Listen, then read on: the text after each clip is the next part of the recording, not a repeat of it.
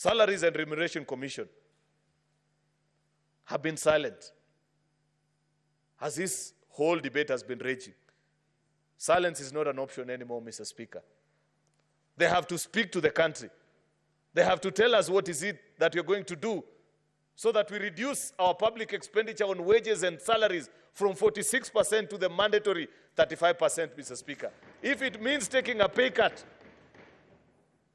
we as members of parliament, Mr. Speaker, good people, we have been told that it's not possible, that members of parliament will never do it. We don't have an option. We must do it, Mr. Speaker. The yearly increment that is now being discussed, that we are being told that, I saw that being reported or misreported in sections of the media, that we are now going to earn more. SRC continues to be silent about it, but we must make a resolution and say we reject even that one in light of the financial situation.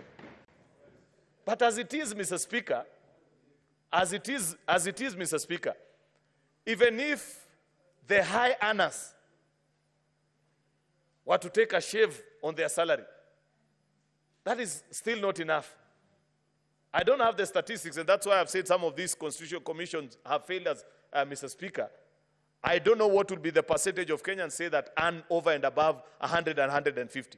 But I'm certain, Mr. Speaker, they are in the slim minority of less than 10%. 90% of our public officers earn less than 100,000 and below, Mr. Speaker. And therefore, whatever savings that we can make there, let us make. But over and above, the thing that people don't like, Mr. Speaker, and this featured prominently. Senator Omogeni is out, but he knows this featured prominently in our NADCO talks. And a report that we tabled here, Mr. Speaker, unfortunately, which we haven't done with speed, Mr. Speaker, captured all the wastages that are in the public expenditure space and what we need to do as a country.